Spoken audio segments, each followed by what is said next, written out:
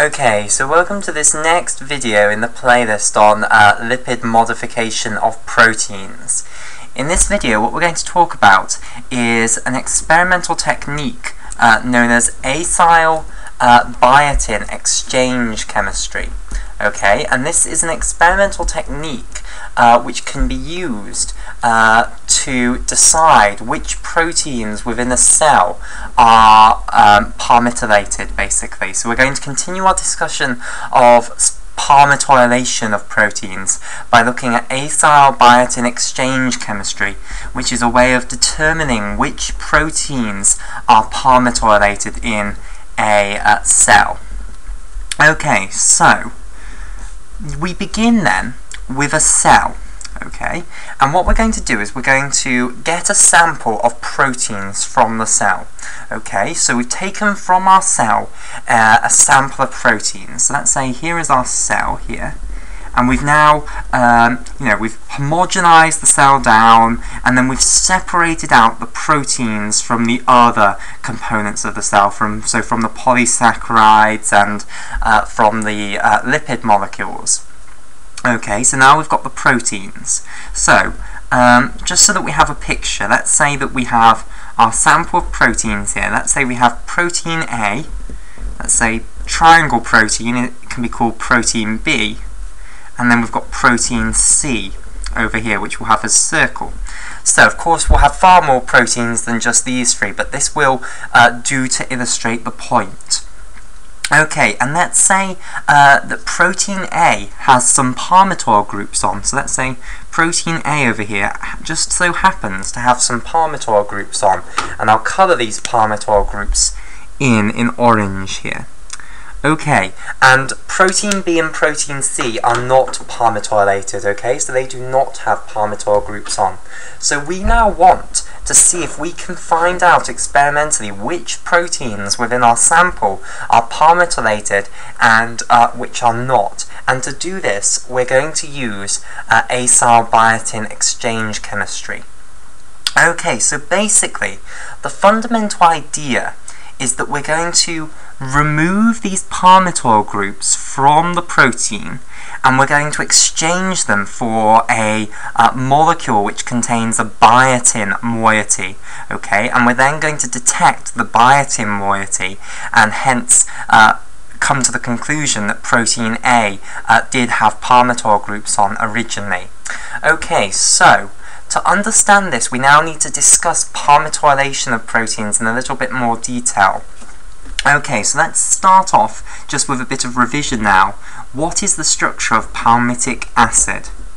Okay, so palmitic acid is the old biochemist's name for a molecule which would nowadays be called hexadecanoic acid, although everyone still uses palmitic acid. But its official name now is hexadecanoic acid, which is a better name for it than palmitic acid, because hexadecanoic acid tells you exactly what the structure of palmitic acid is, basically. It tells you that it's a 16-carbon carboxylic acid. So let's show the structure of this. Okay, so here is a carboxylic acid group. Now we want the carboxylic acid to have 16 carbons, and we want it to be fully saturated. Okay, so it will then have 14 methylene groups in the middle.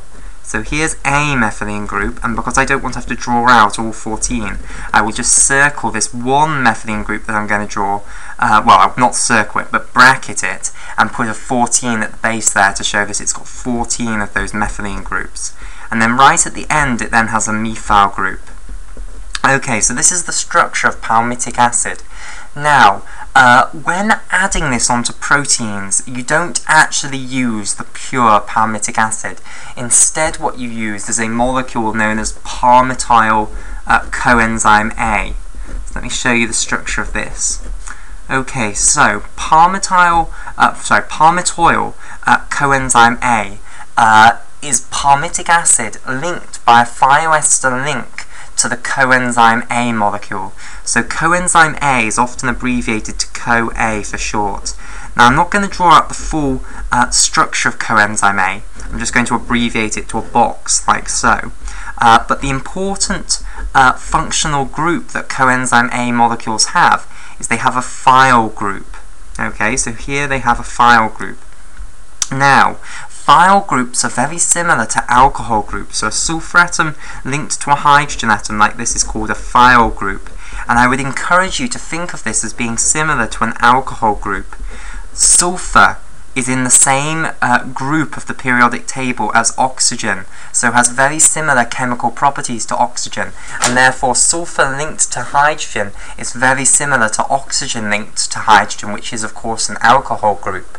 Okay, now alcohol groups can react with carboxylic acid groups to form ester links, and so can thiol groups. Now when thiol groups react with carboxylic acid groups, they react in pretty much the identical way, except that obviously we've now got a sulfur atom doing the reaction rather than an oxygen atom. Okay, and the overall product is then called a thioester. So let me show you this. So draw out the structure of palmitic acid again. So here is this terminal methyl group here. Okay, let me just move this up a little bit. Then we have our 14 methylene group. So here is a methylene group. Of course, we really have 14 of those, so I'll bracket it and put 14 there. And then we have our carboxylic acid group, which is going to now be linked to this sulfur atom here. Okay, so basically you've taken the alcohol group off the carboxylic acid group, you've taken the hydrogen off the thiol group, you've bound them together to make water, so this is a condensation reaction, and now you've got the coenzyme A linked to the palmitic acid. And this molecule here is now known as palmitoyl coenzyme A. Okay, and you're going to use palmitoyl coenzyme A to palmitylate your proteins.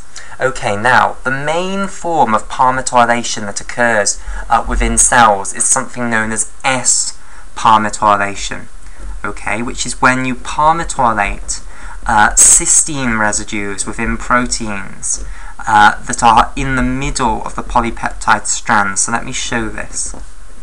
Okay, so if we have our protein here, remember that a protein is a polypeptide. So I'll now draw it as a sort of strand like so.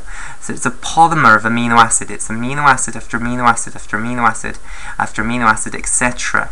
Okay, and you have an amino terminus of the polypeptide, so the first ever amino acid in the polypeptide, its amine group, or its amino group, will not be involved in a peptide link because there is no amino acid prior to it in the polypeptide for it to link to, okay?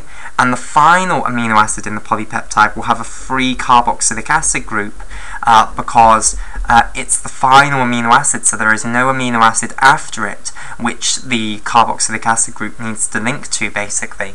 Okay, so this side of the polypeptide is then called the amino or the N terminus of the polypeptide, and this side is called the carboxy terminus or the C terminus. Now, palmitylation, or at least S-palmitylation of proteins, occurs on cysteine residues, which are in the middle of the polypeptide. So, for instance, if we take this amino acid here, and let's say it's a cysteine amino acid, and the single letter amino acid code for cysteine is C. Okay, so let me now show you the structure of cysteine amino acids, and then we'll see how you can add palmitoyl groups onto cysteine amino acids, and why there is logic in it being called S-palmitylation. Okay, so I will draw the cysteine amino acid as though it's within a protein. So I'll draw the cysteine residue. Okay, so here's its amino group that's bound to the carboxylic acid group of the amino acid in front of it. Okay, then we have the alpha carbon with a hydrogen coming off it, and then the carboxylic acid group, which will be bound to the amino group of the amino acid that comes after it in the polypeptide. Okay, now the R group of cysteine amino acids consists of a methylene group and then with a thiol group coming off it. Okay, so this is the structure of a cysteine amino acid. Now, basically you can palmitylate this cysteine residue by adding the palmitoyl group onto this thiol group. So basically you're going to form a thioester link, just like we had between coenzyme A and the palmitoyl group, but now you're going to form that thioester link between the thiol group of the cysteine residue and the palmitic acid molecule. Okay, so what you're going to do basically is you're going to break this bond between the sulfur atom and the hydrogen here on the cysteine residue, okay, and covalent bonds consist of 2 electrons, remember, one from the sulfur atom and one from the hydrogen. Now, I'm not going to show you the molecular mechanism by which this actually happens. I am not going to show you, the electrons move here to here, blah, blah, blah, blah, blah. No, I'm going to just show you how this reaction makes sense. So, to make sense of this reaction, you can imagine giving one of the electrons in this bond back to the sulfur atom and one back to the hydrogen. Of course, that is not actually how the electrons will move. Homolytic fission doesn't generally occur in biochemical reactions. It's something that occurs in free radical reactions. Okay, then again, you can imagine breaking this bond between the carbon and the sulfur atom here. And again, this bond will consist of 2 electrons, one from the sulfur atom and one from the carbon atom. Imagine giving one back to the sulfur and one back to the carbon. Then, what you're going to do is you're going to bind this hydrogen atom here to the sulfur atom, which also has a free electron, and that will regenerate coenzyme A for you. You will then bind this carbon, which has a free electron, with this sulfur, which has a free electron, and that will now have exchanged the palmitoyl group off the coenzyme A molecule and onto the cysteine residue. So now let me show you the cysteine residue once it's been palmitoylated. Okay, so again, here is the amino group, here is the alpha carbon with a hydrogen coming off it, and here is the carboxylic acid group, which will be linked to the amino group further down.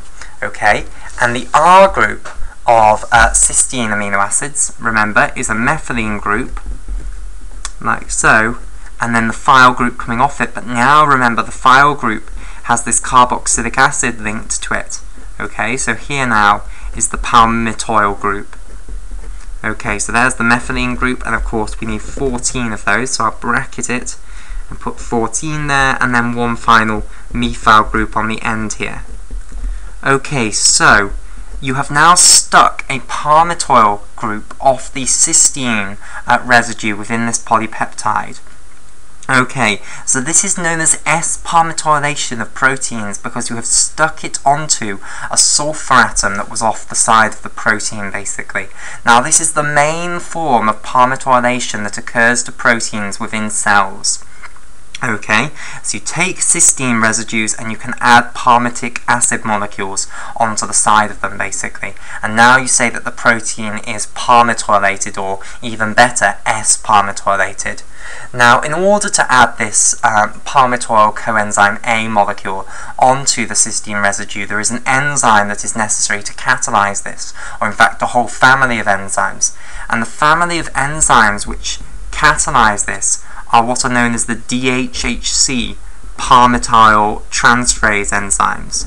Okay, so this is the DHHC palmitoyl transferase enzymes. Okay, and the palmitoyl transferase enzymes are all members of the family of, well, the bigger family of protein acyl transferases. Okay, so let me show you this. So, all palmitoyl transferases are members of this bigger family of enzymes, which is the family of protein acyl transferases. Okay, so an acyl group basically just means a carboxylic acid group once you've taken off the alcohol group, which of course you do when you transfer it on. So for instance, here is the carboxylic acid group. If you take off that alcohol group, then what's left is the acyl group. And if you think about it, that's what you're adding on to the sulfur atom. Okay, so you're adding on an acyl group, you're not adding on the full carboxylic acid group. And protein acyl transferases are abbreviated to PATs for short, PATs. P for protein, A for acyl, T for transferases. Okay, right. So, that now covers palmitoylation. Okay, so you can palmitoylate cysteine residues within proteins. Now, we want to see whether the cysteine residues within a protein are palmitoylated. Now, it is not necessary that all cysteine residues within the polypeptide are palmitoylated. So if we go back to our original example up here, Let's now think of protein A, protein B, and protein C as being polypeptides. So protein A actually is a polypeptide, so I'll draw its structure out now.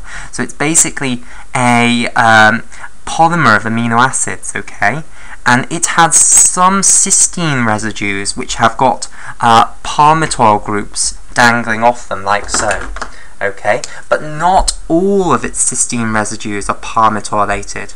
Okay, now the way that acyl-biotin exchange chemistry is going to work is that we are going to add groups onto cysteine residues. We're going to add biotin containing molecules onto cysteine residues. The thing is, we only want to add them onto the cysteine residues which have got palmitoyl groups dangling off them. We don't want to add them onto cysteine residues which don't have palmitoyl groups dangling off them. So the first step in acyl-biotin exchange chemistry is going to be to neutralize the cysteine residues which do not have palmitoyl groups dangling off them.